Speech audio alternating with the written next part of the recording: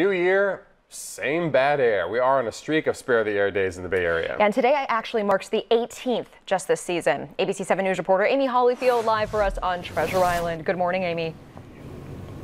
Hi, good morning, Natasha. Yeah, we have this stagnant air that's hanging around, and that's what's creating this unhealthy air for us that we are breathing in every day. And guess what is the worst pollution offender? It's not cars, it's actually fires in people's fireplaces. So no fires are allowed today.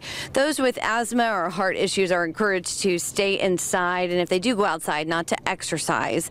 A fire in your fireplace can really impact those who have health issues.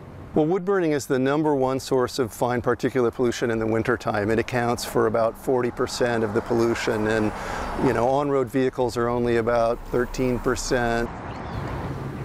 With those fires that we had up in the North Bay and then also down in Southern California, and then add on top of that this stagnant weather, 2017 will go down as one of the worst years for air quality.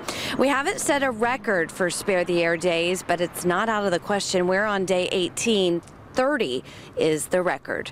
Reporting live from Treasure Island, Amy Hollyfield, ABC 7 News.